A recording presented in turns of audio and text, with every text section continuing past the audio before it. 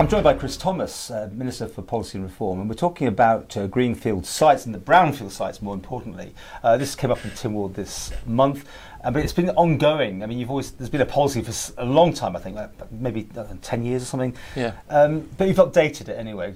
Just generally, can you tell us what's in and what's out? I mean, developing on brownfield sites seems the logical thing. But it makes no sense whatsoever. Nobody wants to leave brownfield sites fallow. You know, there might be a good space for a few cars to park, but what's really the point of that? Wouldn't it be better to have houses on some of them? Wouldn't it be better to have leisure facilities on some of them, and so on and so on? Moreover, nobody really wants to use any greenfield sites unless you have to, because we've got a great countryside in here.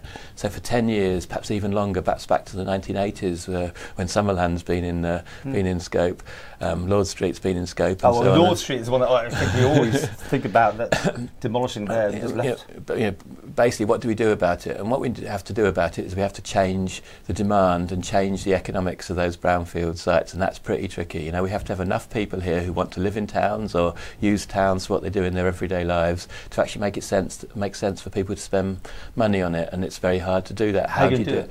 So first of all, you make sure that there's no impediments from planning, and I think that's where we are now. And with the area plan for the east that's been going on in parallel to what's been going on in Tynwald, we've now got a clear message from the independent inspector who's given his recommendations to Cabinet Office for the next stage of the East Area Plan, and we'll come to that in a moment, that we should be trying to make sure that we get to the stage where we can treat these areas comprehensively, so we can use compulsory purchase if we have to, but most importantly, let's see if we can make sure that there really are no planning impediments. So it comes down to then to making sure that other government policies are right. Is there anything we can do financially, either as a carrot or as a stick, to encourage investment in those sites? And is there things you can do? Perhaps with tax policy, perhaps with the way we modernise rates, perhaps with what we call community infrastructure levy.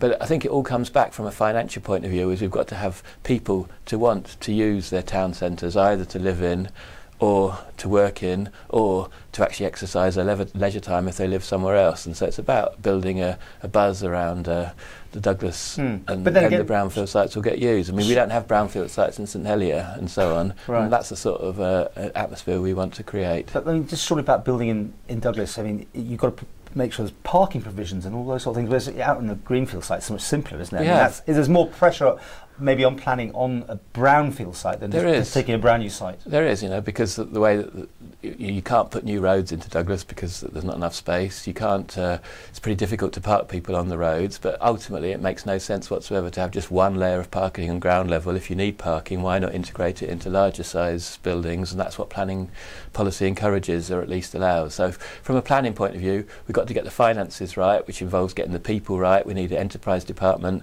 making sure that people don't have to leave the island because they've got good careers and jobs here on the island, making sure that the extra vacancies we've got in highly skilled professions, high paying, and attract new people to come to the island and fall in love with it like I did.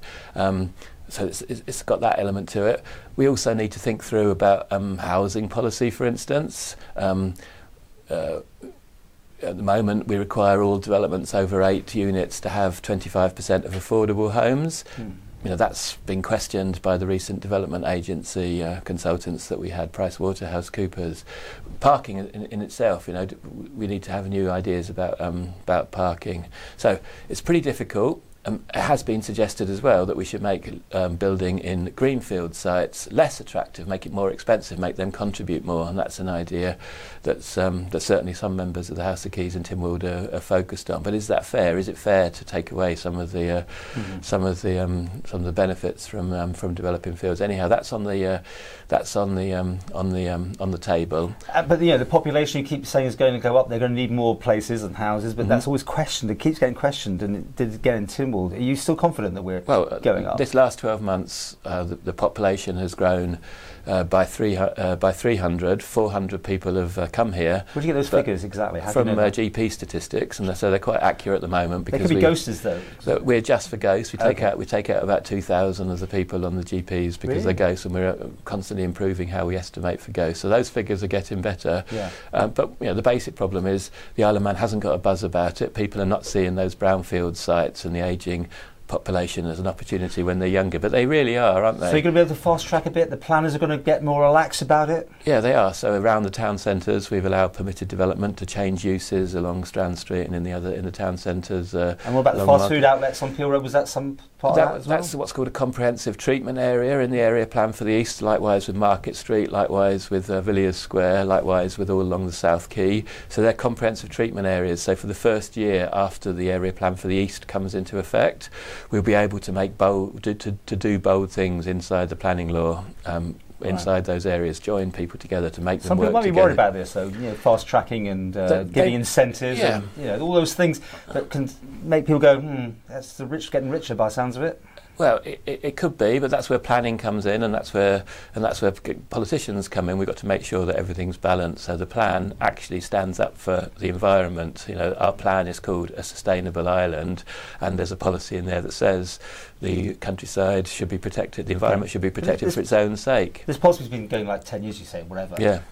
Has it had any positive effects so far? I mean, you're tweaking it again, so clearly there must be things aren't setting things alight. It clearly hasn't worked, but the way I see it is when you look at Villiers Square now, it does look as if something's going on when you look through the windows and so on. There's a long story. And then when you go to South Quay, planning permission has just been given for, controversially, for quite a big building with shops, restaurants and so on the ground floor and flats above.